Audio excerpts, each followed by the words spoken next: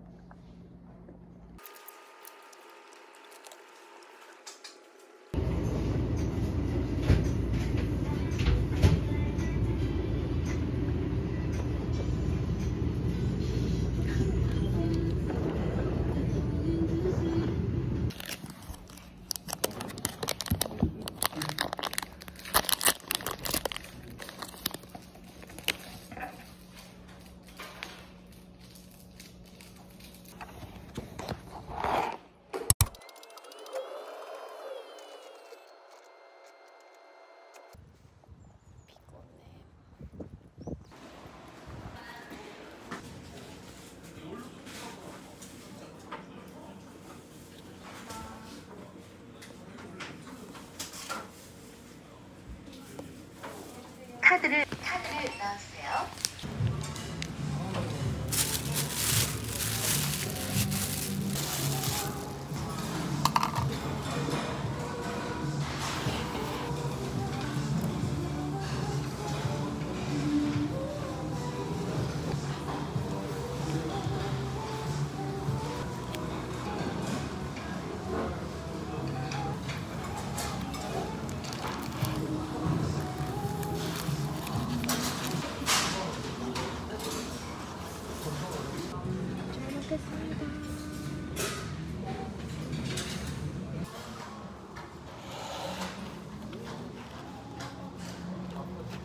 오늘 날씨가 진짜 좋은 것 같아.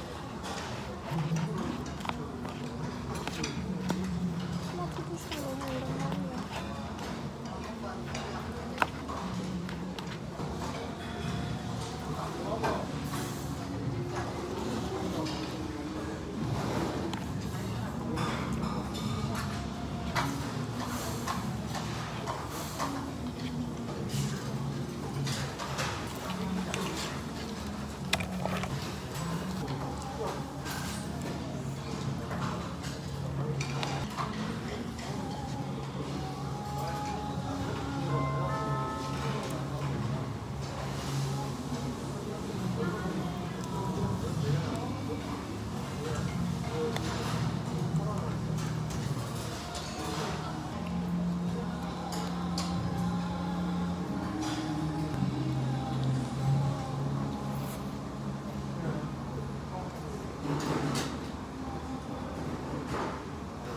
청양고추 고구마 주세요.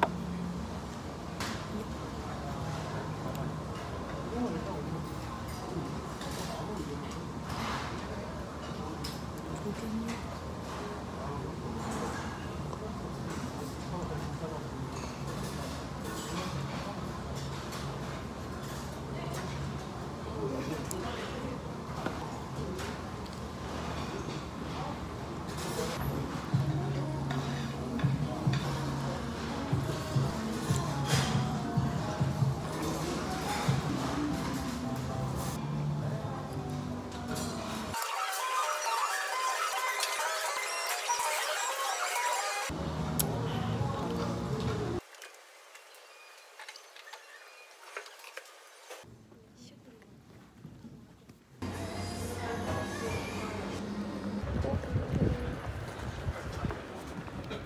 짠! 버블티랑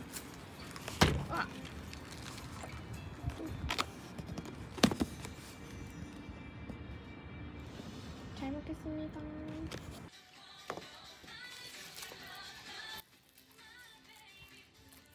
노랫소리가 너무 커요.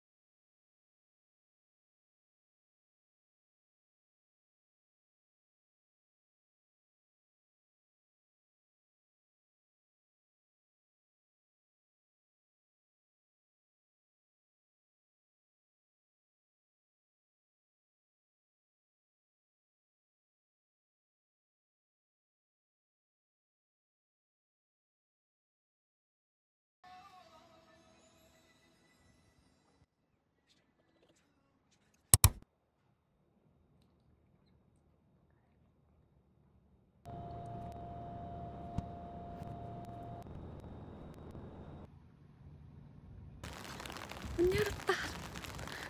어제 저녁부터 여기 학교에 있는 와플 먹으려고 계속 생각하다가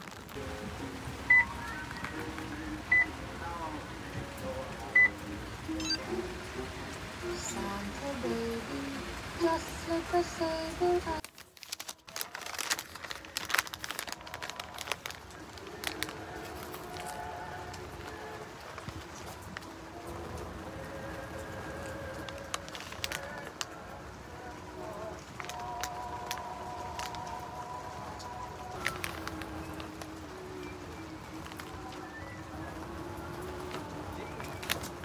누구한테 얼마나 보냈는지.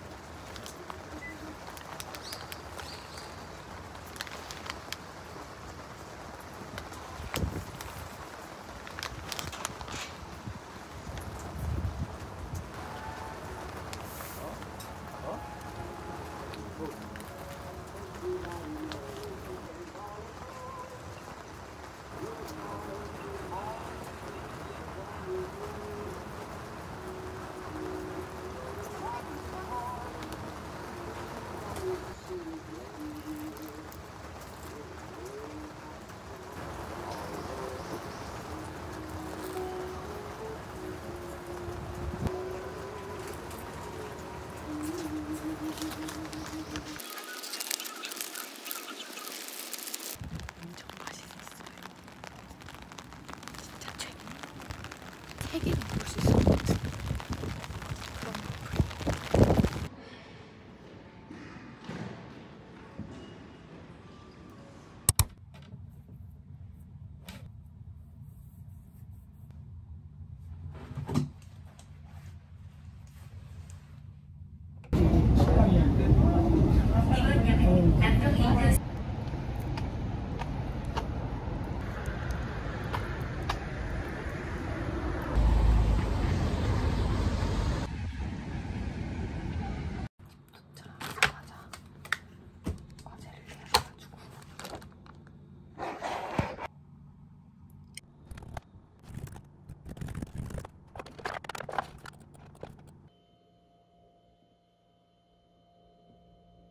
수영 끝.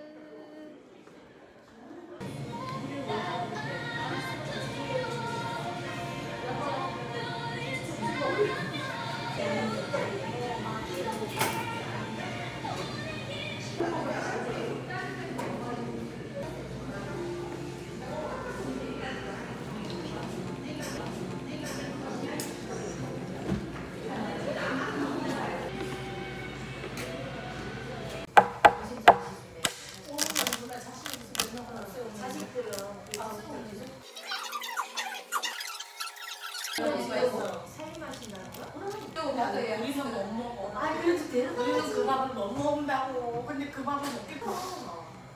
가봐. 어우, 수세미 하나도 얼마 전에 주고. 그러면 지금 그 아들이랑 둘이 사시는 거네? 너희는 학대라고 그랬어. 아무 나왔대. 아, 신장 투석 근데 있잖아. 아니, 우리가 돈이 아까워서 못해. 또. 아니, 지금 막 하시는데 이해가 안 돼. 말고. 우리 애들도 화를 내지. 우리 엄마 아빠 느끼냐. 그렇게 되는 거지. 시골 크냐고는 자기보다 나이가 근데 시골 크냐고 저런 그래. 우리는 엄마가 이게 가야 돼. 그 위에는 그러니까 이게 그렇지. 그 며느리 형이랑 나 바로 형이 돌아가신 줄 모르고 있잖아. 근데 이러면 많은 거지 우리는. 모르고 있잖아. 그래서 얼마나 많을까.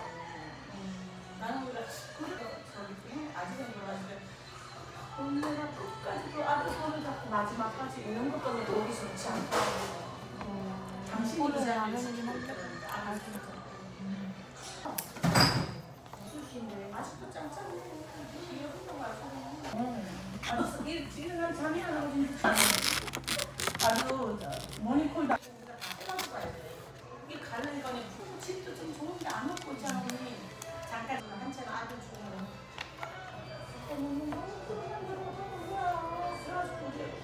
엘리베이터도 없는 4층에 그 어르신 어머니 못 내려와. 열받아가지고 그래서 우리가 막 제가 옮겨라 아니 근데 틀렸어.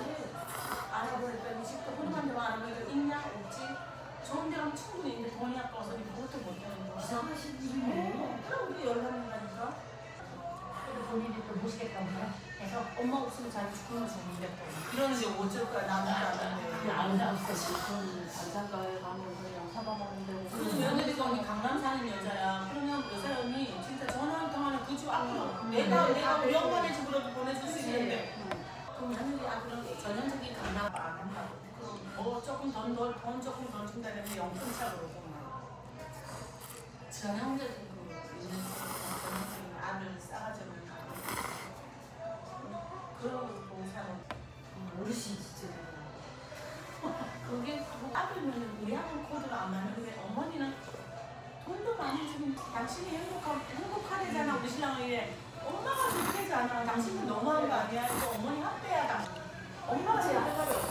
아니 아닌 건 아닌데 엄마가 지금 운명은 되잖아. 대단히 아니 그럼 어머니 병원도 안 갔어?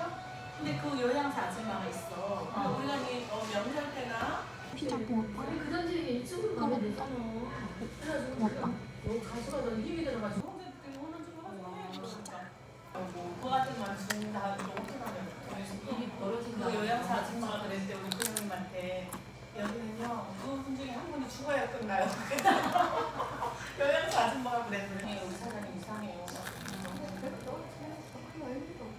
언니 내가 가서 보면 그냥 텔레비전 켜놓고 그리고 딱 나와서 동네 슈퍼도 가시게 당신은 슈퍼도 못 가. 사고 이런 것도 없고 재밌잖아.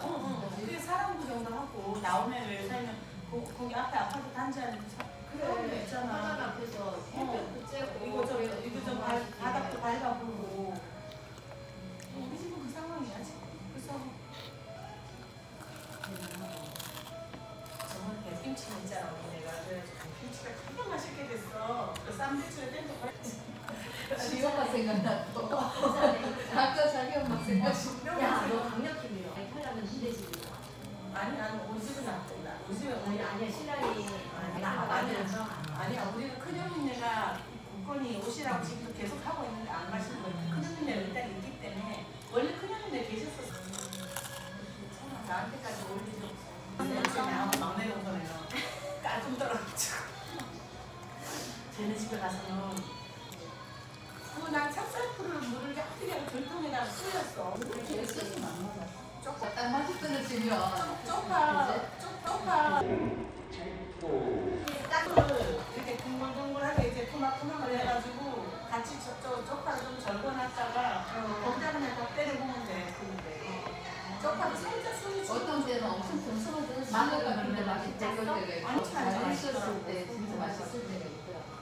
맛있어. 그래서 브루스타하고 다 해보고 맛있어. 그래서 나한 개를 되니까 이 아줌마가 원래 그 사람만 케어하면 되는 거 아니야? 아니야, 다 해줘. 반찬도 해줘. 간식을 하는데 그거는 그냥 그러니까. 그냥 어르신이 사용하는 공간이나 그거에 대해서 해주는 거. 목욕시키고 막 이런 거 그 있으니까 모두 그 사람만 케어하지. 그 아줌마들 이거 오더라고. 어떤 사람 그렇지 가면 내 부모가 저기 한국이니까 진짜 자기네가 좋아야 하지. 아무튼 그냥 가가고 가가지고 있잖아. 딴 데 진짜. 가서 일하지 그건 좀 이게 여자 할머니만 있냐고. 아우 집집마다 다 환경이 다른데 거기를 들어가서 나 성이 되는 거지. 우리는 못 누리겠지. 하지 마요. 하지 마요. 막 치료해서 좋고 그랬잖아. 돌아가시기 하는 1년 정도 되니까 그 살이 싹 빠지더라. 다 빠지대. 이게 또 누워있으면 언니가 이렇게 손발을 잘 잡혀가지고 걔가 이렇게 큰 언니랑 하셨던 그렇지. 거야. 그러면 정서도 그게 얼마나 언니가 중요한데 언니는 얼마나 괜히 또 일단 일단은 아들 앞에 그래. 또 저기 할까봐 우리도 이모가 있었거든. 이모가 병원에 가 있고 이랬었어. 그치. 아내가 필요해. 이모가 나는 내가 한번 다시 있어. 없어요. 그런데 그렇게 하는 거지. 잘 못하라고. 하면 괜찮지. 괜찮아.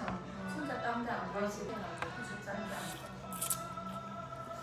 정문에 우리 아들은 좀 나쁜가 봐. 그치. 옷에도 있어. 그래? 손도 많이 딴쪽에 이사가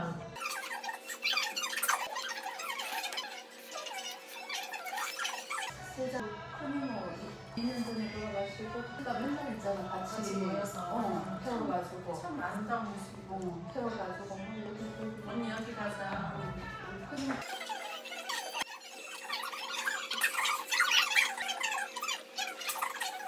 얼마나 예쁠까?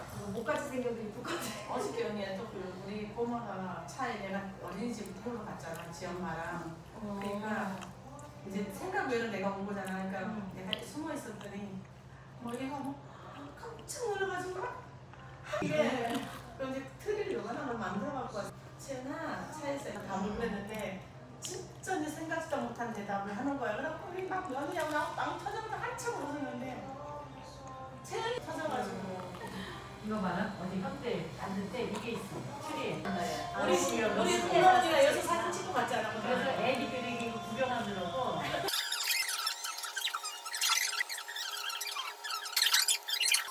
근데 또 이렇게 주택 우리도 선호하고 주택보다는 생각보다 그리고 그 어쨌든 그 미국은